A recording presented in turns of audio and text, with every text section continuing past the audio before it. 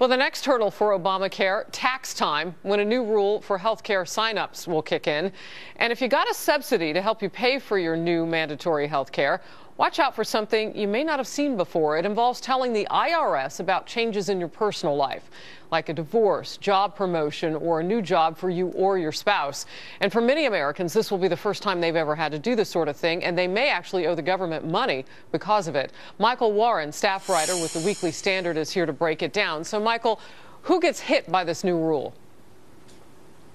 Well, it's, as you mentioned, anybody who gets a subsidy because they're 400% above the poverty line or lower, and who has some sort of event in their life, like getting a job promotion or getting married, and happens to have a less subsidy after the fact. If they let the IRS know, then the IRS will be aware of that and they'll be able to get the correct subsidy. But if not, they may be getting a bigger bill at the end of the year. So these were already people who needed a little help. Did the Obama administration make this clear that the subsidies would come with a so-called catch?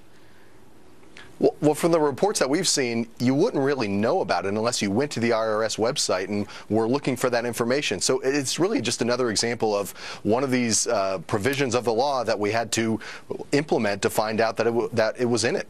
And how much money are we talking about potentially for people having to pay the IRS?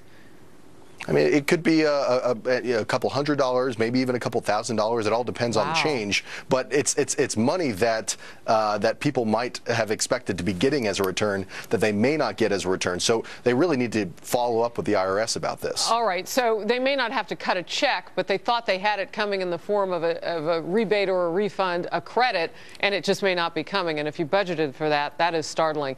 New topic with you right now before I let you go, Michael. President Obama is getting briefed today, we understand, while he's on vacation in Hawaii, on how things are going with his signature health care law. This is the kind of thing you might have expected in October when the giant federal website went online. How does this kind of extra involvement at this point make a difference?